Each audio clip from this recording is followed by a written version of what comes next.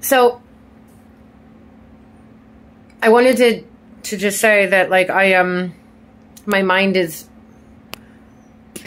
like completely blown right now. Completely blown right now.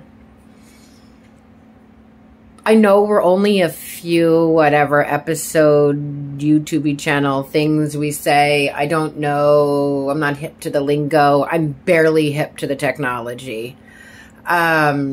Seriously, I went to school for broadcasting, telecommunications, and mass media, and it has been, 100 years since I've edited videos and stuff, and I'm not doing much editing. Like, I'm just trying to talk to y'all.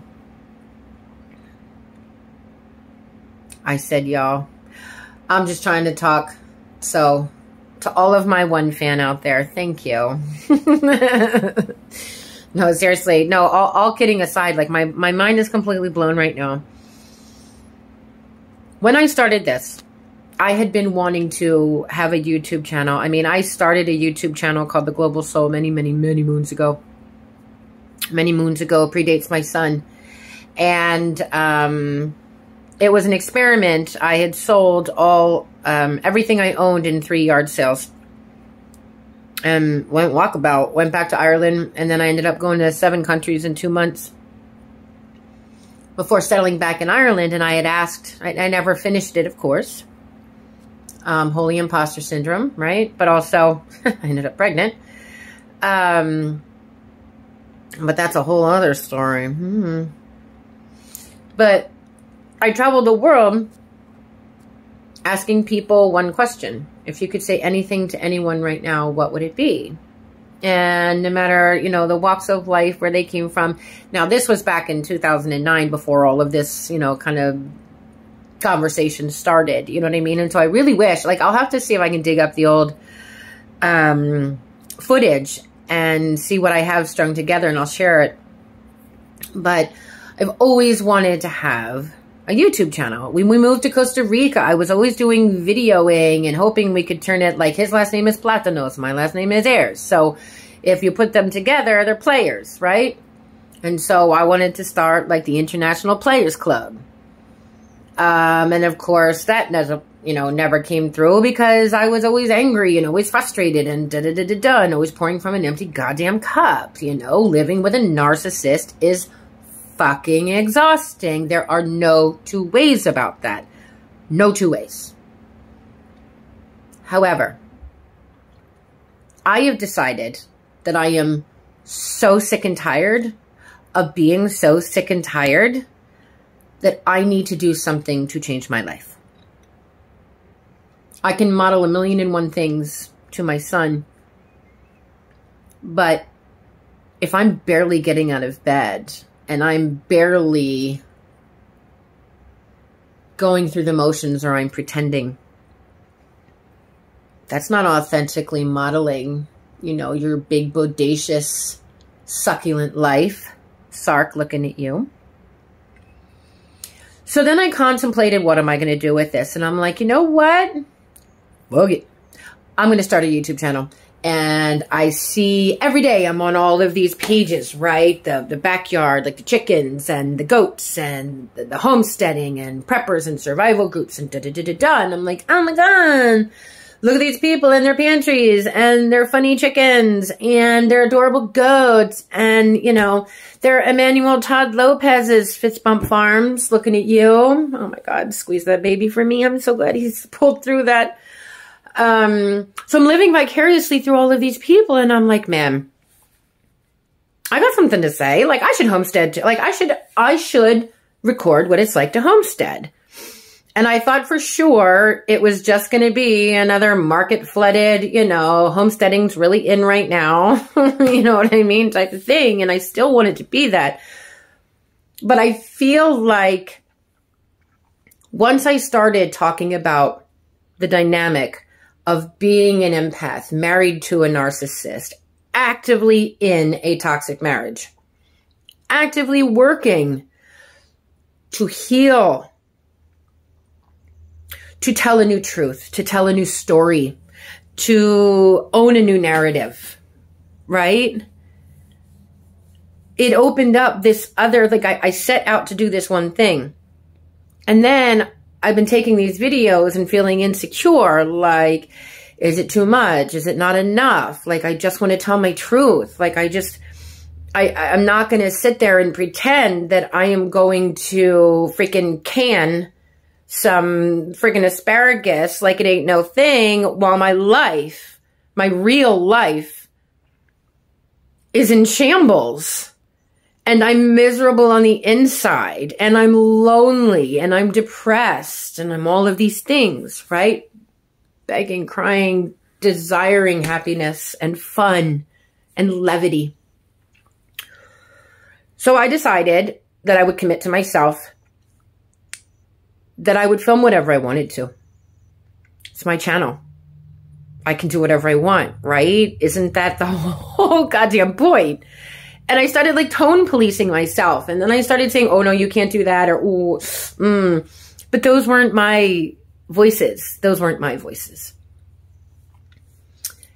And, you know, one of the ways that I have survived this marriage, one of the ways that I have survived my life, one of the ways that I have survived this pandemic is just doing a swan dive into RuPaul's Drag Race. And I'm telling you right now, drag queen saved my life. Drag is not a crime. And those pure artists, performers, I mean, they are so inspiring. And the art, it's just mind-blowing. At any rate, RuPaul has been talking to me for 5 years about inner saboteurs. And my inner saboteur was telling me I'm not good enough. It's not going to work. You shouldn't say that. You shouldn't say this. Oh, no, no, no. So I'm clutching my own pearls before I even have a chance to get a word out edgewise, right?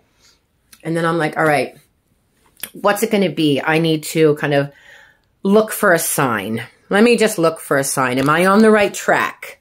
Am I being too vulnerable? Am I being too much? Am I being too extra? But even though extra is my jam, right?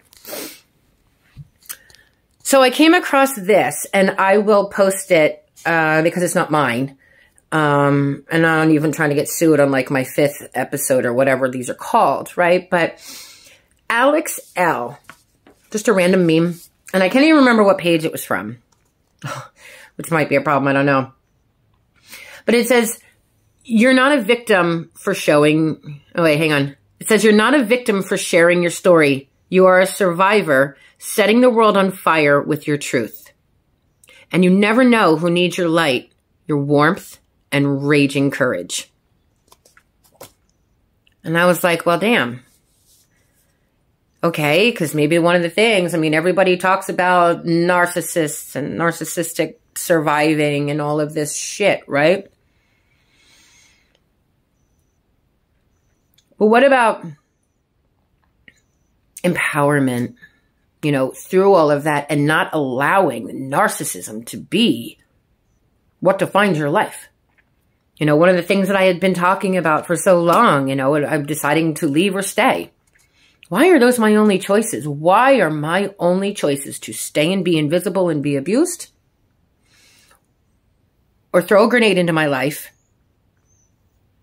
and not knowing what's going to happen? What else? Whatever hellfire and brimstone is going to befall my life because I dared divorce a narcissist. Why are those my only two choices? Why? Why? To stay or to leave? No. So, I had decided my choice is to, you know, yes, my choice is to make my choices. That's my choice. My choice is to empower myself. My choice is to not live my entire life through the lens of a wife, through the lens of mother. Those are aspects of my life. But for far too long, that is all there's been. And I have poured from an empty cup. Not that I don't love my husband, not that I don't love my son, but I have lost myself along the way. 100% full stop. And so the interesting thing is now, mind blown number 2. I told you, I started taking this, take control. Mel Robbins, take control. 3-part training. It's free. Find the link. It's somewhere in there once I figure out technology. I don't know. Look down there is probably where it's going to be. Okay? Look, I'm analog. It's amazing I even know how to press play on this. So, at any rate, there's not more boundaries. You know, of course, there's more boundaries. But it's more of doing what's meaningful. And talking to you is meaningful to me. I have been so lonely and so isolated with so much to say and working so hard on myself, but not really knowing I'm a box jumper. And like I'm telling you, rip these damn Band-Aids off. Rip them off. Rip them off. You're not going to bleed out. You're not going to bleed out. You're going to scab over. You're going to be fine. And eventually it's going to itch. You're going to pick it off and you'll move on. You know, there might be a little scar there. And so I'm like, you know what? I'm just going to do it. And it's going to be what it's going to be, right? But the coolest damn thing, right? Because I have been paralyzed with the spotlight effect, pouring from an empty cup, focusing on the miserable, the negative. And what did I do this morning? In just that other episode, what did I do?